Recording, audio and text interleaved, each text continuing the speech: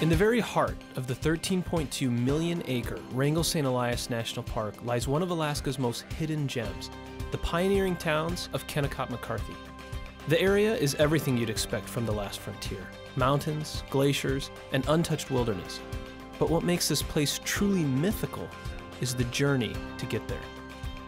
To share the experience, 3 of us filmmakers, Luke, Dimitri, and Kitty, decided to head off on the road less traveled.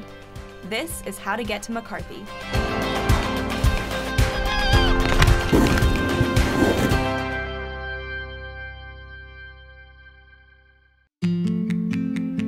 Getting to McCarthy consists of 3 parts: the highway, the gravel road, and the footbridge.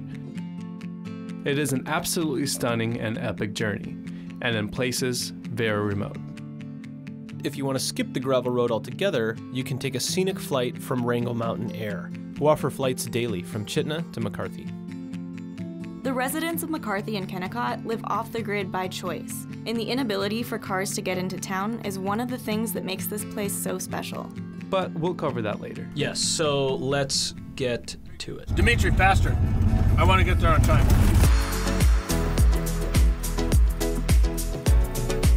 Our journey started in Anchorage, Alaska's biggest city, and more precisely the Glen Highway, where you answer the call of the wild north to quickly leave the city behind.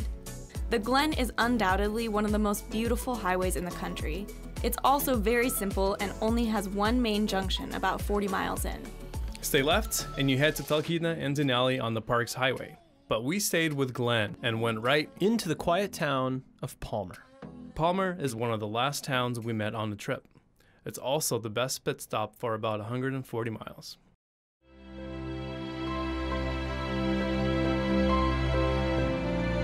After Palmer, you quickly find yourself stepping into an endless panorama of natural beauty, as the Glen charts an epic course between the Chugach Mountains on your right and the Talkeetna Mountains on your left. The Chugach Range boasts the highest recorded snowfalls on Earth, while the Talkeetnas are a much milder range that few people really explore. There are lots of pullouts on this segment of the journey as you follow the Matanuska River.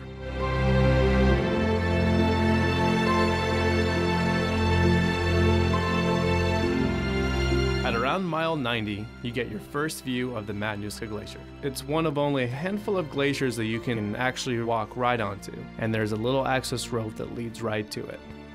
And for the best experience, we recommend going with a local that can take you ice climbing or trekking. Our first view of wildlife came at the Sheep Mountain Lodge, when we spotted Dall sheep traversing along the Polychrome Mountains. Also keep an eye out for caribou, moose, bear, and porcupines. There's sheep up there.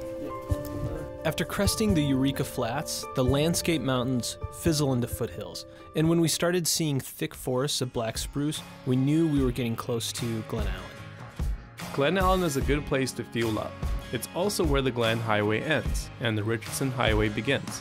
Right, so the Richardson Highway is 368 miles long and goes from Fairbanks to Valdez. We turned right and kept one eye peeled for the distant and awesome Mount Drum, which was our first view of the Wrangels. So you stay on the Richardson Highway for only about 30 miles before you hit the Edgerton Highway on your left, which is your ticket to Chitina and the gates of Wrangell-St.Elias National Park.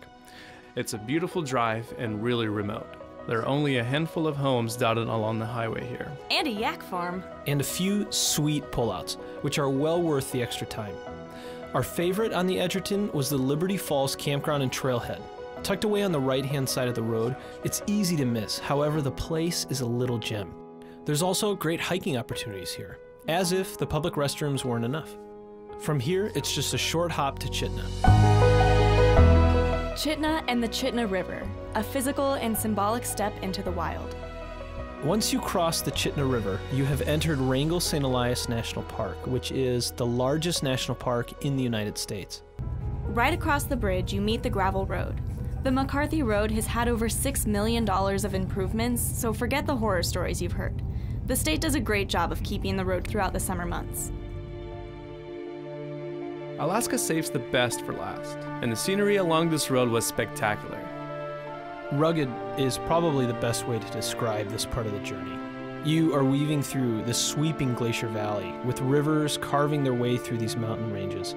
In a great way, you feel like a visitor to this part of the world. One of the highlights of this journey is the Tusculana River Canyon and Bridge. This 525-foot-long single-lane bridge was built in 1911 during the dead of winter. Today, it's fun to park the car on either side and walk across.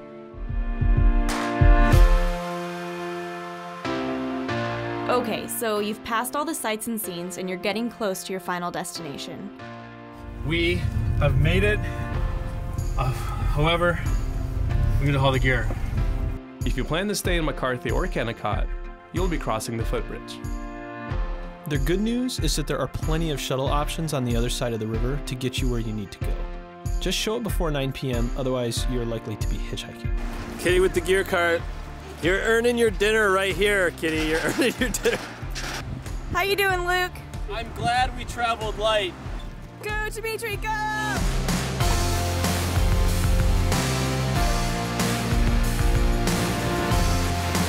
What a place. The locals say that where the road ends, the adventure begins. And as you cross the footbridge, you feel like you've just entered into the real Alaska. This is a place that few visitors to the state will ever see, but it's so worth the trip. We certainly fell in love with the place during our filming in Kennicott and McCarthy, and we'd highly recommend the drive to anyone willing to go for it. And remember that you can always take a scenic flight from Chitina if you'd rather. We hope this guide is a helpful tool for you as you plan your Alaska vacation. And feel free to check out Alaska.org for more information about the drive, as well as to see some of the tours that we shot while we were there. Hey, we're good. We're good.